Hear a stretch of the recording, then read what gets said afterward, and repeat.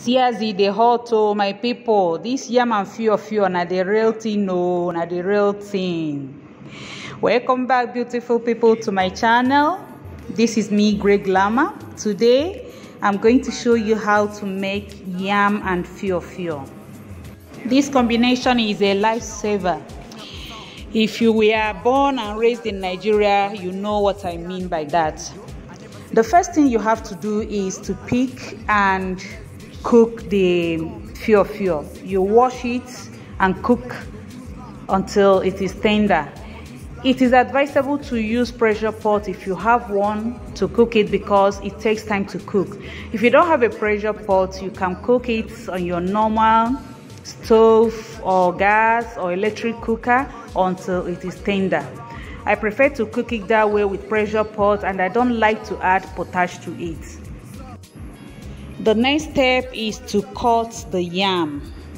I prefer to cut it in small tiny bits so that when I am eating it, I will just be putting it into my mouth. I don't like to break the yam. I don't like to cut the yam when it is already cooked.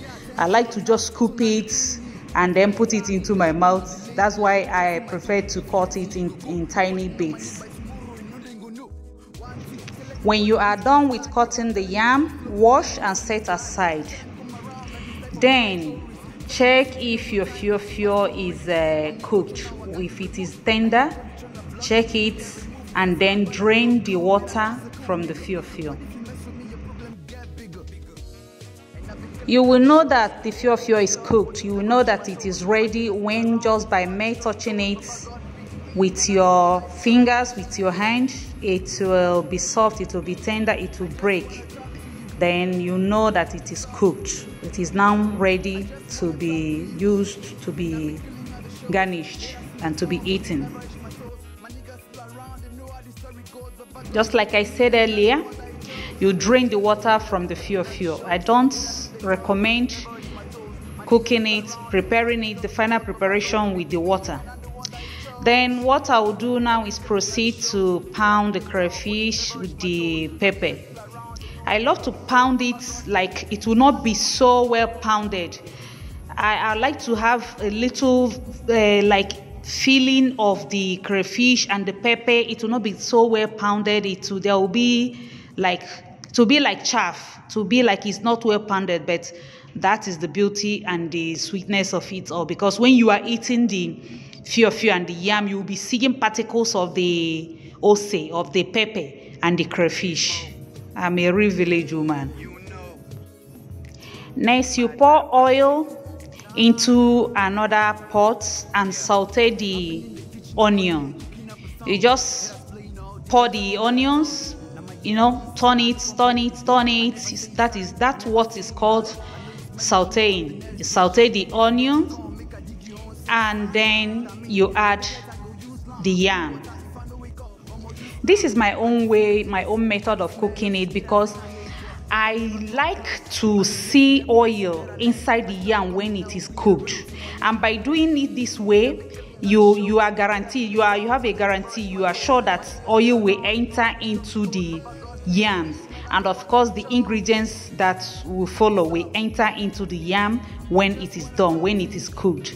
Like when you are eating the food, the yam will be red. It is not only that the full food will be red, but then the yam itself, the inside of the yam will be red.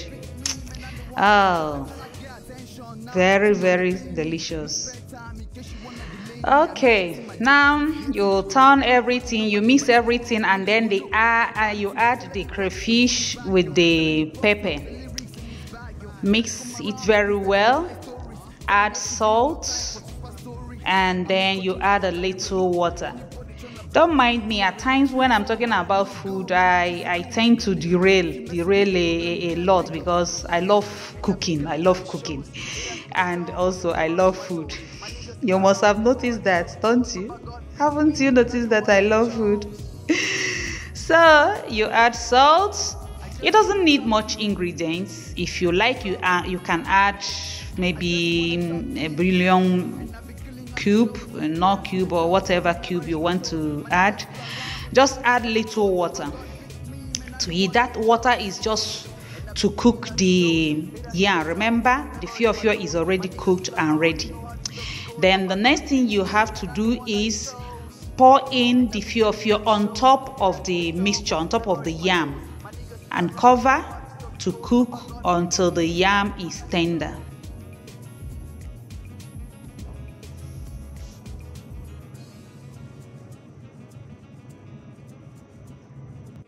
You know, Fio-Fio is very rich in vitamins like potassium, like copper, protein. So it is advisable to cook it without adding potash, as potash reduces the nutritional content of it. If you want to cook it, if you don't have pressure pot, you can soak it overnight before cooking it. And of course, yam contains many vitamins.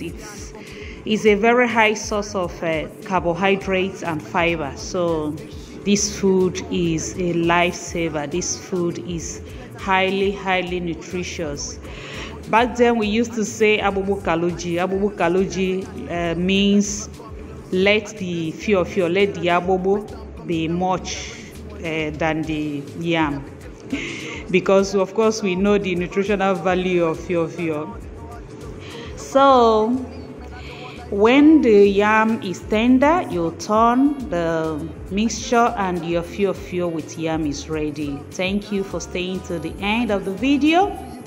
Don't forget to subscribe, like and share, and remember to stay hydrated. See you in my next video. Love you. Bye.